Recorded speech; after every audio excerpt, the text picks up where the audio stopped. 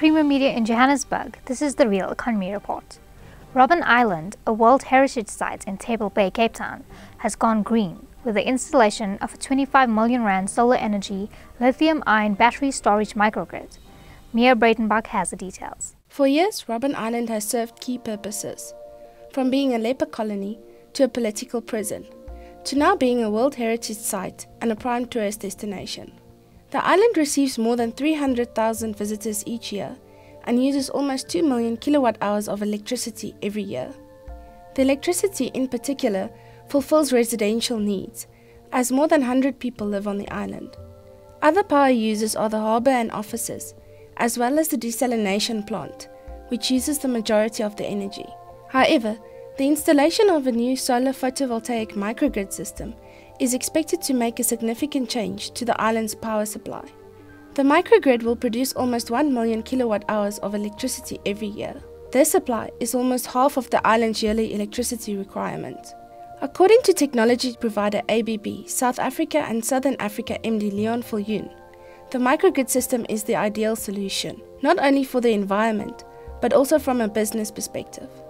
Viljoen also emphasized the importance of microgrids in providing access to electricity. Over 1 billion people in Africa and India don't have any access to electricity.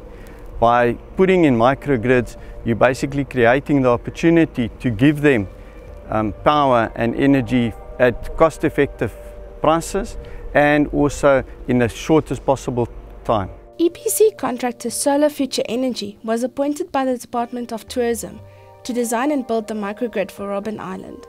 Solar Future Energy design engineer Ian Berger explained during the site visit that the microgrid comprised 3 power production elements.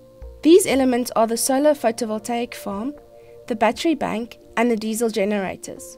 The solar photovoltaic farm has 1,960 monocrystalline modules that total 666.4 kilowatts of power supply.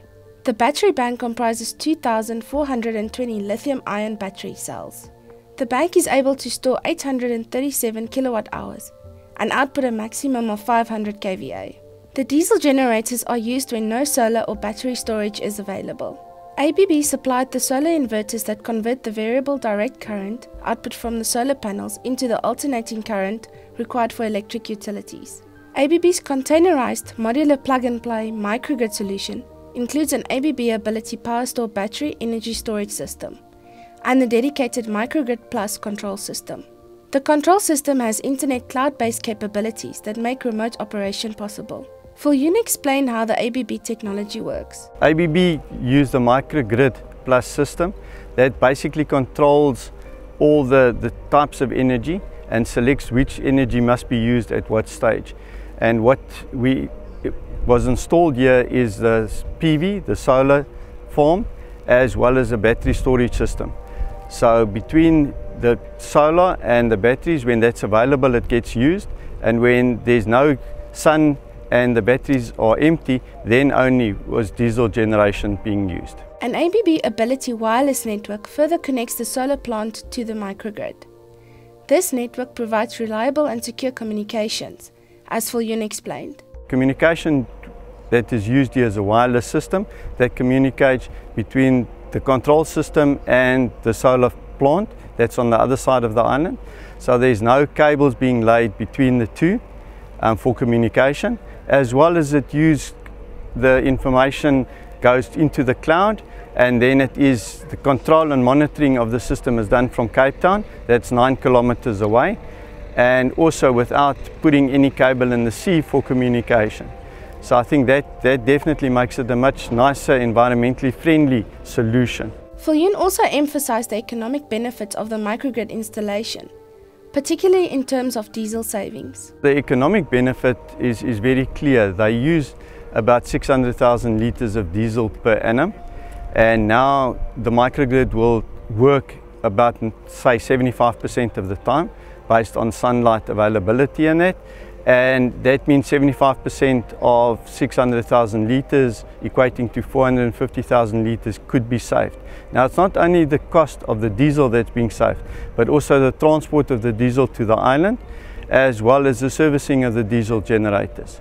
So it's a huge cost saving for them. So the payback period is quick, and after that it is pure savings for the island.